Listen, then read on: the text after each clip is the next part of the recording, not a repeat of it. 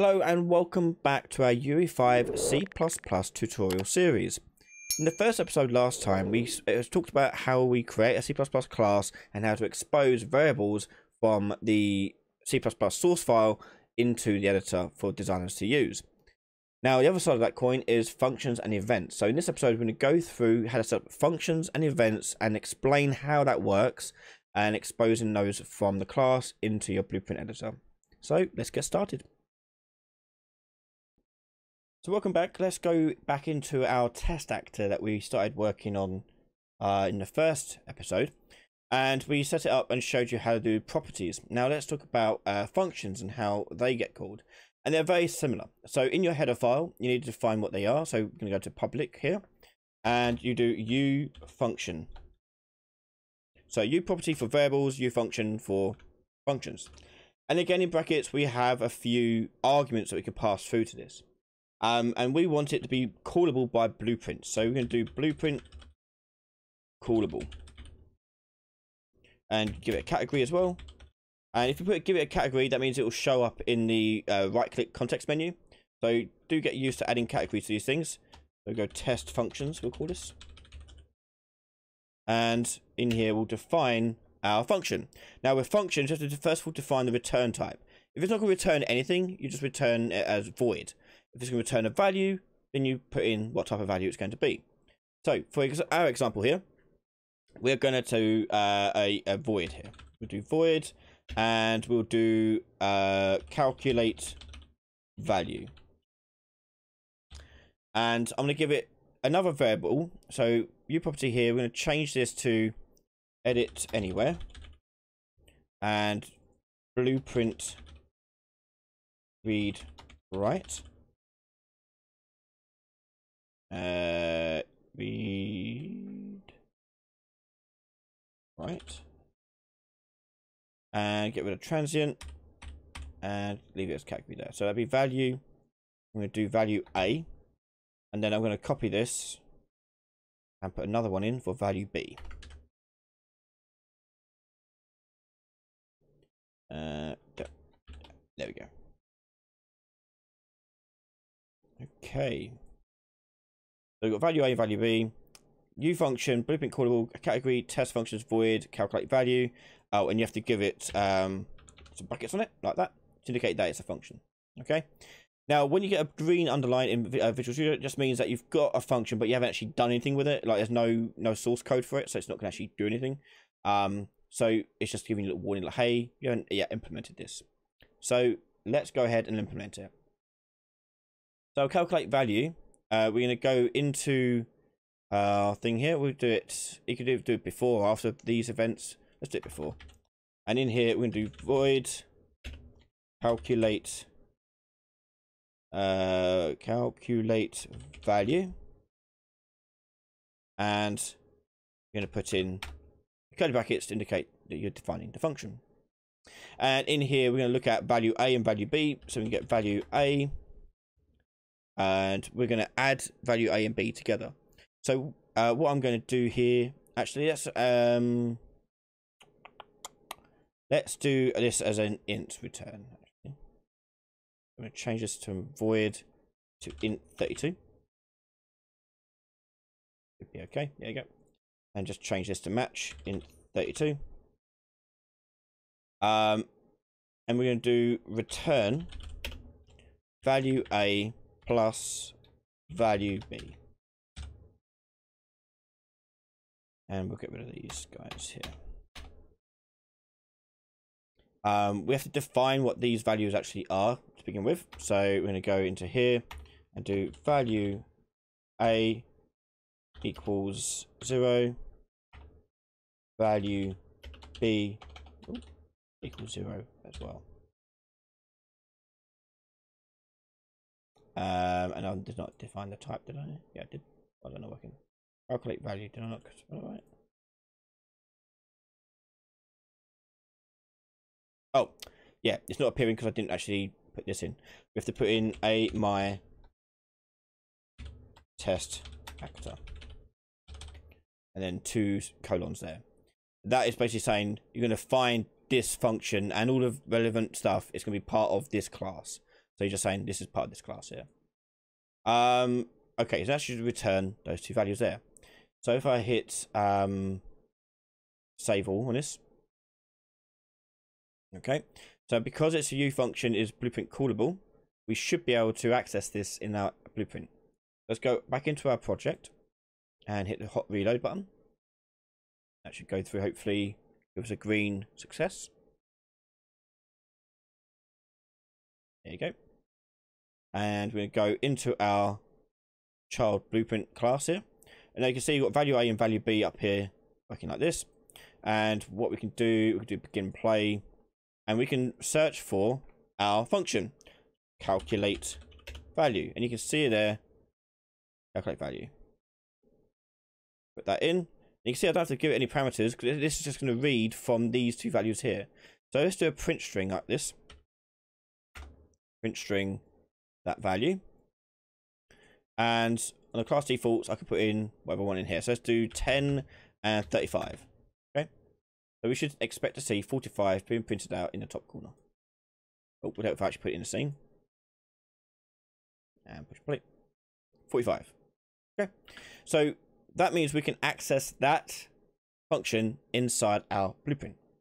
And likewise, we can also access it elsewhere too. So if I was in my, say, level blueprint, I can get the reference to my test actor. And then from there, I can do calculate value as well. Okay, because I can access it from anywhere. As long as I've got a reference to it, I can access it. And that's because it's public. Okay, so let's talk about then, how do we actually make it work as an event? So how do we make custom events work for our classes? So events in C++ are just functions, but with a slight bit different definition. So if I go into my class here, we go up to blueprint callable. We'll just do another function here. We go UFunction. Blueprint callable. Sorry, not callable. You want implementable event. Right, everyone? Yeah. Implementable event, and then the category that you want it to belong to. Category. Just realized I've done a typo. It meant to be test functions, not text functions. Let's fix that. Here. There we go. Test functions, and that's not going to have any return. Okay, so we're just going to call it void and say on value calculated. Okay, so it looks exactly the same as a normal function that you put in, except that it doesn't have a return because events don't return anything, and we want to be define it as an implementable event. Now there's also native events. We'll go through the difference of that in a second, but first of all, let's just make this output a test here. So we're going to go and put this in here, and we'll do void, and it's not going to have anything in it. So we'll do void my test actor, and do on calculate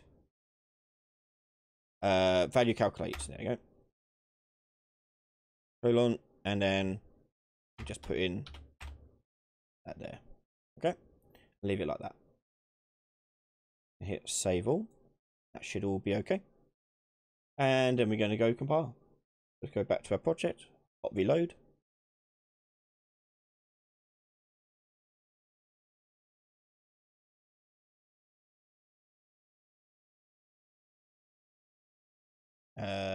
Build failed. What have I missed?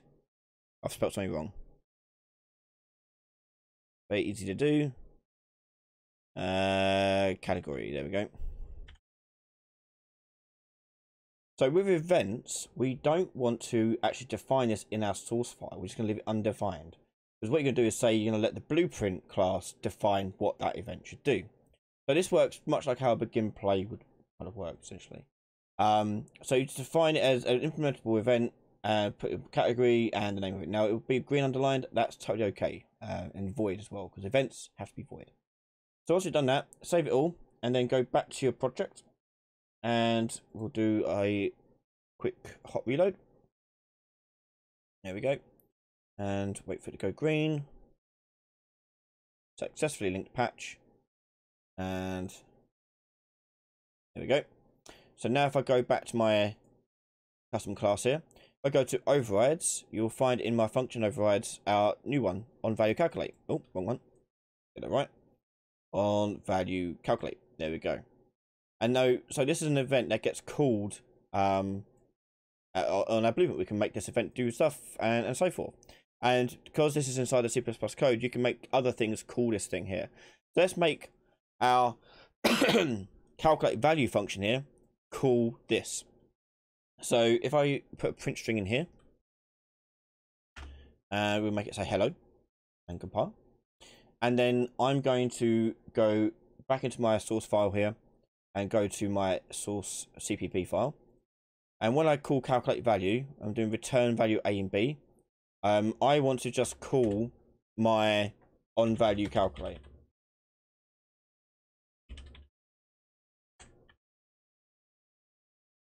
Like so. Okay. And then if I save that and then compile the project again, hot reload. There we go. Finish patching. Any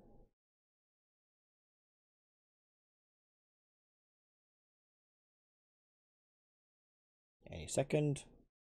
Come on. You can do it. There we are. So now my test actor, what should happen is on begin play, it's going to do this function here, which is going to trigger the C++ code to run this event. So it should say 45 because of this, and then hello. So if I go push play, 45 and hello. Okay. So really cool, useful thing to have. So what about if I want to pass through a value in here? Okay, well, what I'm going to do is going to go back to my header and source file. And inside my U function for on value calculate, I'll just put in here, inside these brackets, the parameters I want it to have. So here I want to output int32, and we'll give it a name of value. Okay. And if I go to my test actor source file, this is now going to give me an error message because I'm not outputting a value here.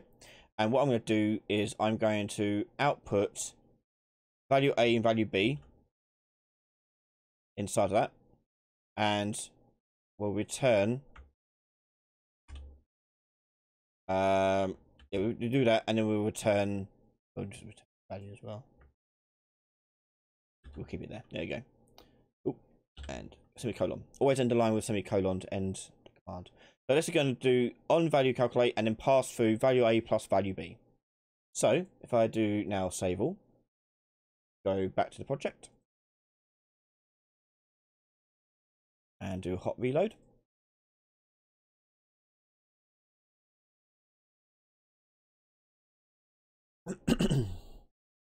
There we are. And if we go into our test actor now, our event is now outputting a value, which means I can just plug the value into there straight away, and I can just remove this print string here.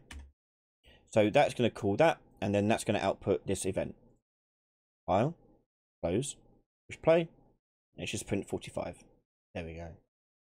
Okay, so that's how we get our events callable in our blueprint. But what if we want it to have some default behavior that we can override if we so wish in our blueprint? Well, that's a different type of event. You've got implementable event, and this one we're talking about now is a native event. I'm going to change this to native, and this is going to be a void a function, and we're going to have no parameters in it. So we're going to take out the parameters like so, and on value calculate would do that. Now, the thing that's different between this and the previous one is that this one actually does need to have a definition for the function. So in here you can do int void a my test actor colon, and on value calculate int32 value. Okay. And that's going to be a little bit different now, because it's now going to be doing a bit of code for us before we override it or extend it in our blueprint.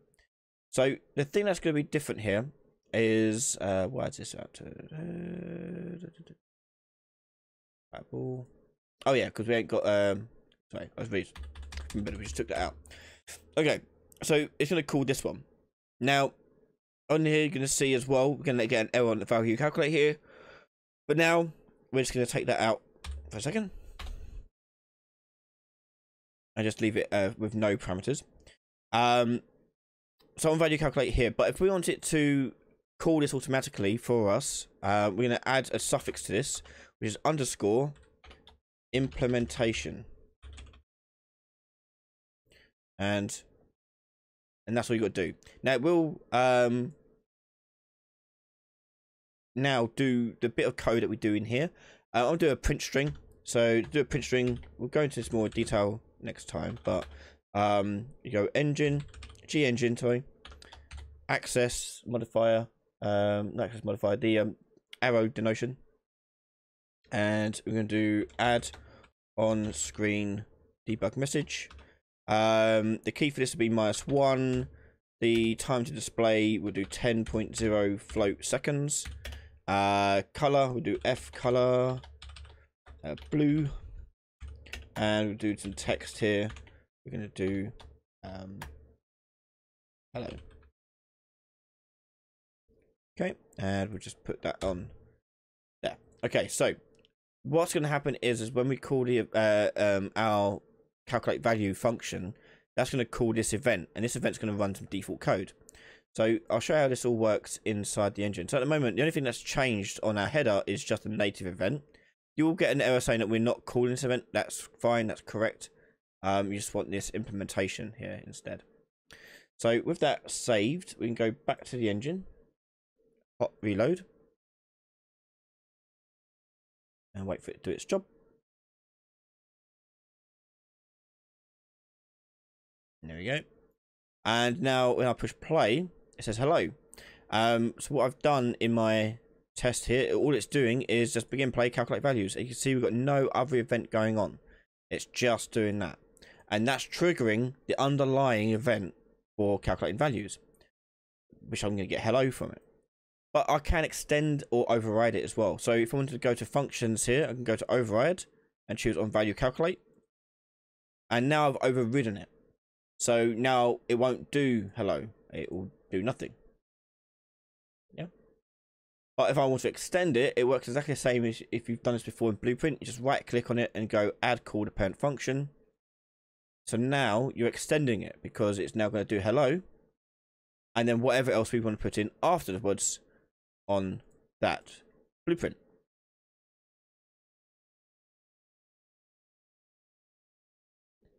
And there we go. We've now can access our variables and our functions and our events from a custom class. In the next episode, we're going to go through some common functions that you guys are probably used to using in Blueprint, such as the print string node, and showcase how to actually accomplish these inside of a C++ class itself. Go and watch the next episode right now over on patreon.com/Ryan Laley. You can find all my videos early before everyone else from just $1 a month. Massive thank you to all my patrons and YouTube members for the continued support, and thank you for watching, and I'll see you next time. Bye everyone.